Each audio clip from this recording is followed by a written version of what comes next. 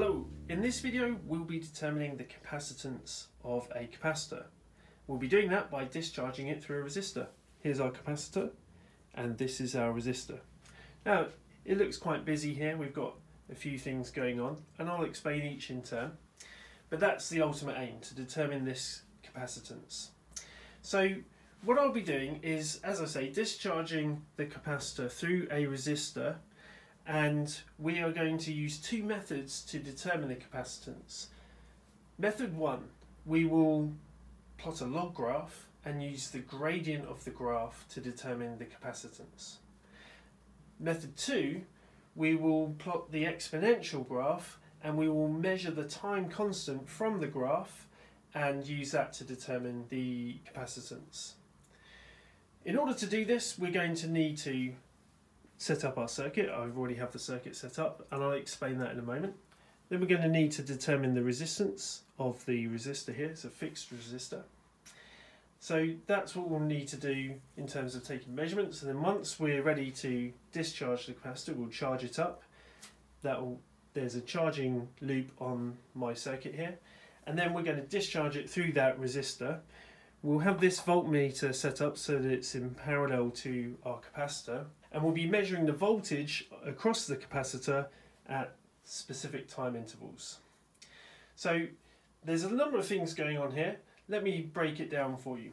So this multimeter, I'm going to use that to measure the resistance of our resistor. We'll do that before we actually start using the capacitor. You'll see the circuit diagram come up as an image on your screen, and then I'll show you the physical layout.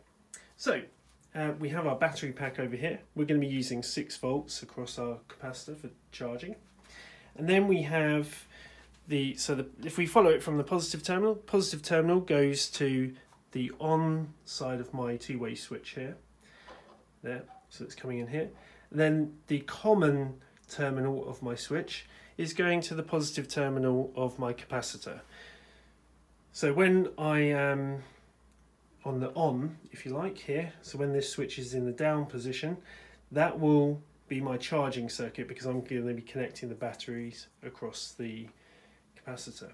And then the negative terminal of the capacitor then goes off to the negative terminal of the battery. So it's just a simple circuit. So you notice I'm not charging through the capacitor. I want to do that so that I can charge it up very quickly, because it's the discharging that I'm interested in for taking measurements. So charge it up quickly, and then when the switch is in the off position, the positive terminal of the capacitor, which is at the common of the switch, so the positive terminal of the capacitor is always connected via the switch, that's going to go off across the resistor. That's then getting plugged in to this junction here, which takes it back to the negative terminal of the capacitor. So the discharging circuit is a very straightforward one. It just has a resistor in series with the capacitor. And then I have these two terminals here. These are going to the voltmeter. So the voltmeter tells us the voltage across the terminals of the capacitor. So when we charge it up, we will see that it goes up to about 6 volts. And when we discharge it, you'll see the voltage drop as the capacitor gradually discharges through the resistor.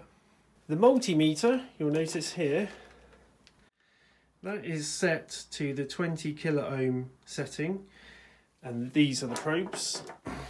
So I'll simply just connect that across the resistor and it will measure the resistance for us.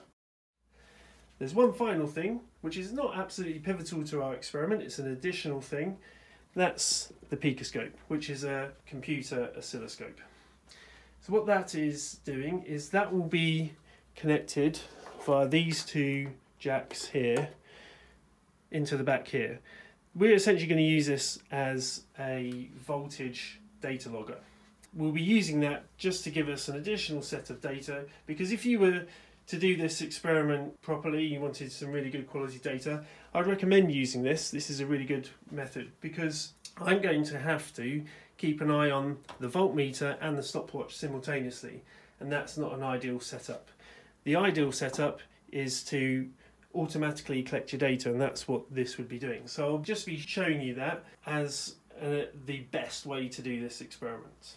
So the picoscope, like I say, these terminals will get connected into the back of our capacitor, like that, and then that's plugged into my laptop over here. So if I just pan up there, you can see the computer there. That will collect the data. Okay, so the first thing that we need to do is to measure the resistance of our resistor here. We'll be using the multimeter for that, so let's get that out. We're not going to be using the circuit, so that won't matter for the time being. All we need to be able to see is the screen for the multimeter. And I'll need to disconnect this from the circuit. On that, just on one side will be fine. Okay, so now I'll take my probes and I connect that across the resistor here.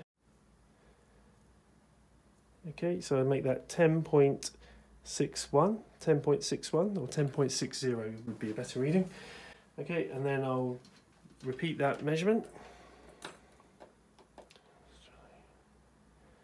There we go, and that's 10.60 as well. So those are our two measurements for the resistance. Okay, let's connect our resistor back into the circuit, and now we're ready to start taking measurements. So I've put the oscilloscope into parallel with the capacitor also, and although so that's our ideal method of measurement, what we actually want to do is have a go at measuring the voltages ourselves. So we're actually going to take some readings. So we'll take readings every 10 seconds, and we're going to do that for 2.5 minutes. So I'll speed the video up at this point, and you'll see the readings on the voltmeter come up on the screen. So I'm going to get the oscilloscope lined up, ready to go as well. Okay, so ready to go. We're going to charge this up, and as you can see, the voltage is 6.12 volts. That's our starting voltage there. Okay, here we go.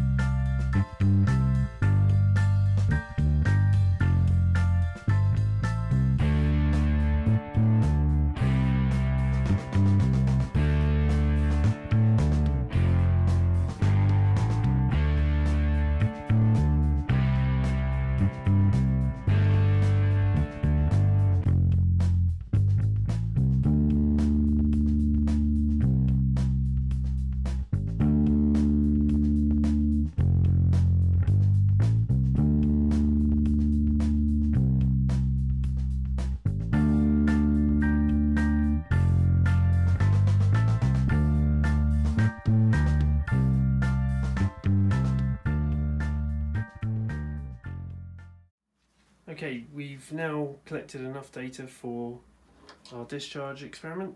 So what I'm going to do now is discharge the capacitor. So I just connect my lead across the terminals, and you can see the voltage drops to 0.